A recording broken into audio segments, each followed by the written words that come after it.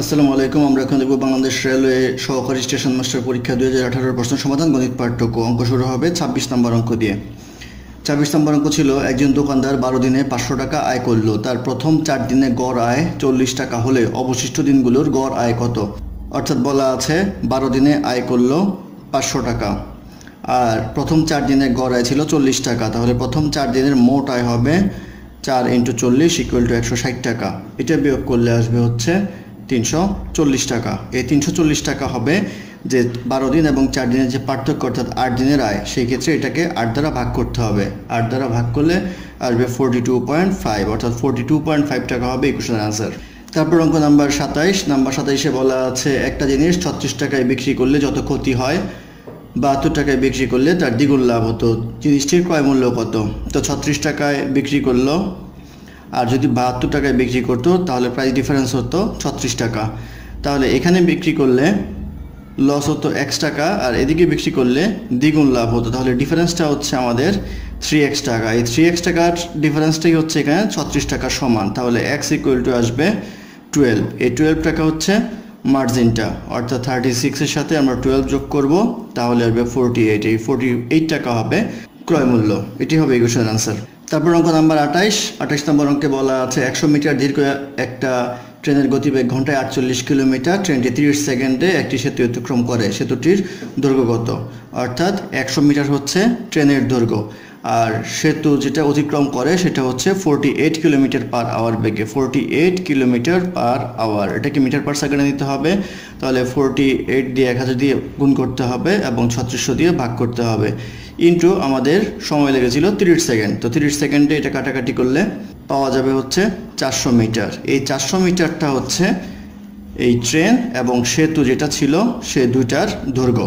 কারণ হচ্ছে সেতুটা যদি এটা হয়, আর ট্রেনটা যদি এখান থেকে অতিক্রম করা শুরু করে এদিকে এসে অতিক্রম করে, তাহলে অতিক্রম করার ক্ষেত্রে আমরা ধরবো এই স্টার্টিং পয়েন্ট এবং এই এন্ডিং পয়েন্টটা, অর্থাৎ ট্রেন তার পুরো বডিটা নিয়ে অতিক্রম করতে হবে। সেই ক্ষেত্রে ট্রেনের 100 মিটার অতিক্রম করতে হবে প্লাস সেতু অতিক্রম করতে হবে। তো টোটাল 30 সেকেন্ড সময় এটুকের মধ্যে লাগলো। তো 30 সেকেন্ড সময় যদি এটুকের মধ্যে লাগে, এইটুক 30 সেকেন্ডে যায় সে 400 মিটার, আর ট্রেনের হচ্ছে 100 মিটার। এই বিয়োগ করলে পাওয়া যাবে হচ্ছে 300 মিটার। এই 300 মিটার হবে সেতুর দৈর্ঘ্য, অর্থাৎ এটি হবে ইকুয়েশনের আনসার। তারপর অঙ্ক 29 নম্বরে বলা আছে, 64 কিলোগ্রামের বালি এবং পাথরের টুকরোর মিশ্রণে বালির পরিমাণ 25%। কত কিলোগ্রাম বালি মেশালে নতুন মিশ্রণে পাথরের টুকরোর পরিমাণ 40% হবে? অর্থাৎ 64-এর মধ্যে বালি আর পাথর যদি আমরা হিসাব করি, তাহলে বালি আছে হচ্ছে 25%, পাথর আছে 75%। অর্থাৎ 64-এর 25% হচ্ছে 16 আর 75% হচ্ছে 48। এত কেজি করে পাথর আছে, তাহলে অনুপাত হবে 16/48। উপরে বালি নিচে পাথর। তো এখন এর সাথে কতটুকু বালি মিশাতে হবে? ধরি x পরিমাণ বালি মিশাতে হবে, তাহলে 16-এর সাথে x পরিমাণ বালি মিশালাম, আর অনুপাতটা হবে আমাদের বলা আছে পাথর হবে হচ্ছে 40%। তো 40% পাথর হলে অবভিয়াসলি বালি হবে 60%। তাহলে যেহেতু উপরের বালি সেহেতু 60/40 লেখা যায়। তারপর এটা ক্যালকুলেশন করলে, এটা কাটাকাটি করলে আসবে হচ্ছে 2 উপরে 3, আর এটা ক্যালকুলেট করলে আসবে হচ্ছে 2x + 32 = 144, বা 2x = 144 - 32 = 112, বা x আসবে 112/2 = 56 কেজি। অর্থাৎ 56 কেজি হবে বালি অতিরিক্ত যোগ করতে হবে, অর্থাৎ 16-র সাথে 56 যোগ করতে হবে, 56 কেজি হবে ইকুয়েশনের আনসার। তারপর অঙ্ক 30 নম্বর অঙ্কে বলা আছে, সম্পূর্ণ খালি একটি চৌবাচ্চা একটি পাইপ দিয়ে 5 ঘন্টায় সম্পূর্ণ ভর্তি করা যায়। দ্বিতীয় একটি পাইপ দিয়ে চৌবাচ্চাটি ভর্তি করতে 3 ঘন্টা সময় লাগে। দুইটি পাইপ একসঙ্গে ব্যবহার করলে চৌবাচ্চাটির 3/2 অংশ ভর্তি করতে কত সময় লাগবে? তো বলা আছে প্রথম পাইপ যেটা আছে সেটা 5 ঘন্টা সময় লাগে, দ্বিতীয় পাইপ যেটা আছে সেটার সময় লাগে হচ্ছে 3 ঘন্টা। তাহলে 1 ঘন্টায় কতটুকু পূর্ণ হবে? 1 ঘন্টায় পূর্ণ হবে 1/5, আর এইটার 1 ঘন্টায় পূর্ণ হবে হচ্ছে 1/3। তাহলে দুইটাই যদি 1 ঘন্টা চালু থাকে তাহলে হবে 1/5 + 1/3। এটা করলে আসবে হচ্ছে 8, 3 + 5, সরি এটা আসবে 15, 3 + 5, 8/15 পার্ট হচ্ছে পূর্ণ হয় 1 ঘন্টায়। এখন জিজ্ঞাসা করা হয়েছে 2/3 অংশ পূর্ণ হবে কয় ঘন্টায়? তাহলে আমরা লিখতে পারি 8/15 পার্ট পূর্ণ হয় 1 ঘন্টায়, সম্পূর্ণ পার্ট পূর্ণ হয় 15/8 ঘন্টায়। আর আমাদের জানতে চেয়েছে 2/3 ইন্টু 2/3, এটা ক্যালকুলেট করলে পাওয়া যাবে 5, কাটাকাটি করলে আসবে 4, 5/4 আওয়ার সময় লাগে। 5/4 মানে 1.25 hour equal to 1 hour 15 minute, অর্থাৎ 1 ঘন্টা 15 মিনিট হবে এই কোশ্চেনের আনসার। তারপর অঙ্ক নাম্বার 31 নম্বর অঙ্কে বলা আছে 3 to the power x plus 4 minus 9 into 3 to the power x plus 1 divided by 3 to the power x plus 2, এটা ক্যালকুলেট করে মান বের করতে হবে। তো এটা করলে আমরা পাবো 3 to the power x into 3 to the power 4 minus 9 into 3 to the power x into 3 to the পাওয়ার 1, আর এটা পাওয়া যাবে 3 to the power x into 3 square. তো 3 টু দি পাওয়ার 4 হচ্ছে 81 into 3 to the power x minus 3 নং 27, তাহলে 3 to the power x R 3 to the power x divide by 9, এটা করলে আসবে হচ্ছে 54 into 2 to the power x, 9 into 2 to the power x, 3 to the power x 3 to the power x কাটাকাটি যাবে, সেই ক্ষেত্রে 6 নং 54, অর্থাৎ আনসার হবে 6। তারপর অঙ্ক নম্বর 32 নম্বর অঙ্কে দেওয়া আছে 2x plus 3y divided by 3x plus 2y equal to 5/6, তাহলে x ইজ টু y কত? তো এটা করতে গেলে আমরা কোনে কোনে গুণ করব, 3 5 15x প্লাস 5 দুগুণে 10y ইকুয়াল টু 6 দুগুণে 12x প্লাস 3 6 18y, বা এটা পাশে নিয়ে আসলে আসবে 3x আর এটা নিয়ে আসলে আসবে হচ্ছে 8y, বা x by y equal to 8/3, অর্থাৎ x is two y equal to 8:3, অর্থাৎ 8:3 হবে এই কোশ্চেনের আনসার। তারপর অঙ্ক নাম্বার 33 বলা আছে উৎপাদককে বিশ্লেষণ করো, x square plus 2xy minus 2yz minus z square. তো এটা আমরা x square minus z square লিখবো, plus 2xy minus 2yz equal to a square minus b square সূত্র পড়ে, তাহলে z plus x minus z, আর এখানে যদি 2y কমন নেই তাহলে x মাইনাস z আসে। তো এখান থেকে x মাইনাস z কমন যায়, এখান থেকে x মাইনাস z কমন যায়, তাহলে x minus z x plus z plus 2y, অর্থাৎ x minus z into x plus z plus 2y হবে নির্ণয় উৎপাদক, এটি হবে এই কোশ্চেনের আনসার।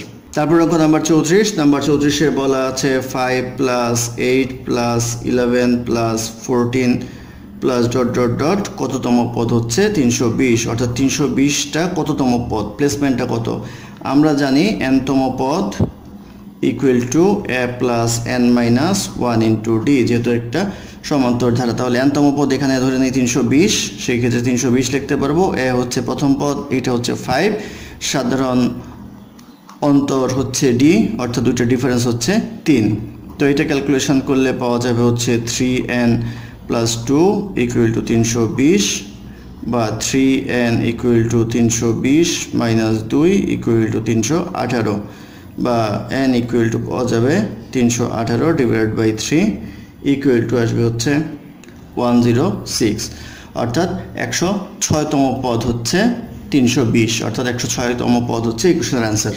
তারপর অঙ্ক নম্বর 35 বলা আছে দুইটি বৃত্তের ব্যাসের অনুপাত 3:2 হলে বৃত্ত দুটির ক্ষেত্রফলের অনুপাত কত? ব্যাসের অনুপাত আর ব্যাসার্ধের অনুপাত যদি আসে তাহলে সূত্র সেমই হবে, পাই আর স্কোয়ার। তো পাই যদি বলা হয় ব্যাসের অনুপাত বলা আছে 3:2, তো 3 দিয়ে যদি আমরা করি তাহলে আসবে 3 স্কোয়ার, আর 2 দিয়ে করলে আসবে 2 স্কোয়ার, তাহলে এটা লেখা যায় 9 পাই আর এটা লেখা যায় হচ্ছে 4 পাই, তাহলে অনুপাত হচ্ছে 9:4, অর্থাৎ 9:4 হবে এই কোশ্চেনের আনসার।